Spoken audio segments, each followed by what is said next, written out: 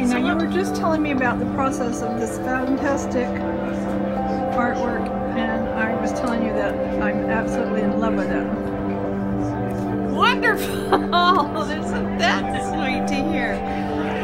Look, but we were talking about process, and generally what I'm trying to do, first of all, on a big sheet of paper like this is a printmaker's paper, I'll do a watercolor wash, and then I'll come in and do some individual brush work in watercolor, or with pen and ink, sometimes acrylic inks, because you know you can mess with them and they don't change. But then there are other things underneath that I do want to change as I do more and more layers.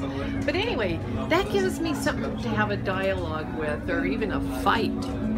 And then I go over it with the soft pastel. And this piece doesn't have any pastel ground on it. This is just the plain paper, but there was enough tooth left by some of the watercolor elements that the pastel really took to it. But anyway, so then I go through a process as I'm putting in the different layers of what can I sacrifice in the watercolor, and how does the critical editor in me decide what I can do without? And that's always the question I ask myself when I'm going over an area of a work with a pastel, because now I've got this new layer that has its own wants and needs, and sometimes it wants to go over where that cool little area in the watercolor that I just spent an hour on. I have to decide, can I do without this? And it has to be based not on how much work I've put into it, but does it work? And if it's not singing to me at this point, it can go.